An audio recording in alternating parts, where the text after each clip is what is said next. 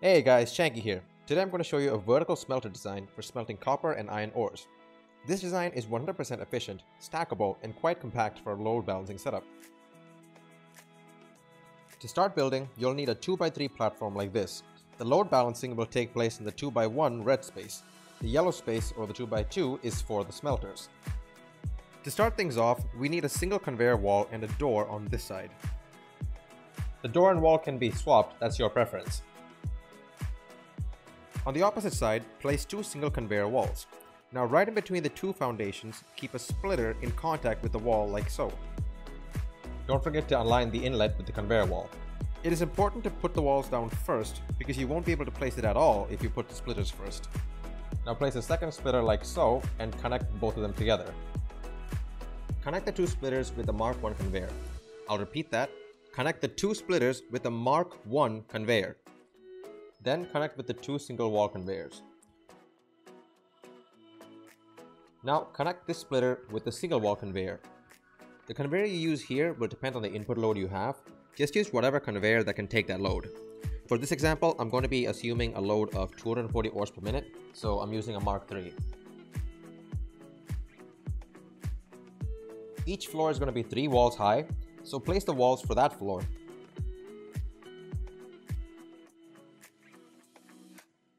On this side, I'm just going to keep the windowed walls. We won't need any more wall conveyors on that side. On the other side, repeat the two single wall conveyors again. And then place the foundations for the next floor. Now stack 6 splitters on top of the first one, and the 6th splitter's inlet has to be in line with the outlet of the splitter on the ground floor. Do the same with the next splitter. Keep the orientation the same this time. Remove the other splitters in between.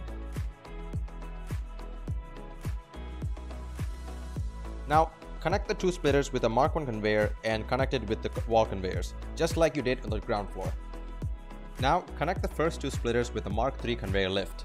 The construction of the next two floors are the same, so just repeat that. Make sure to put the walls first or you won't be able to. And make sure you have a Mark 1 conveyor connecting the splitters on the same floor.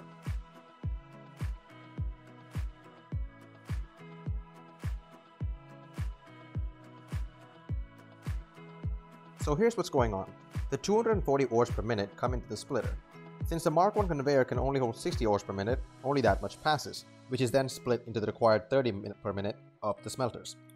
The remainder of 180 ores per minute is transferred up to the next floor using a Mark 3 lift. And then on the second floor, the same happens again. The remainder this time is 120. Now we need a Mark 2 lift to raise it to the next floor.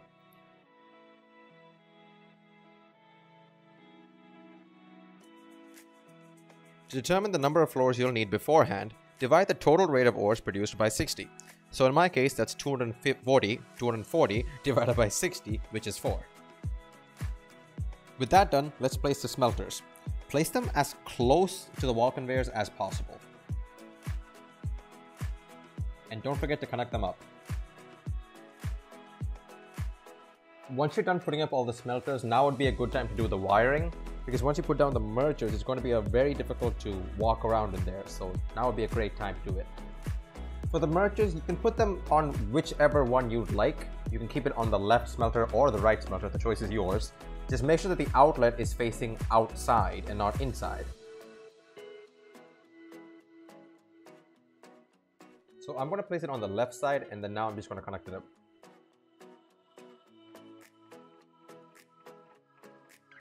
And while I'm at it, I'm just going to put up the walls as well. And now place two single wall conveyors.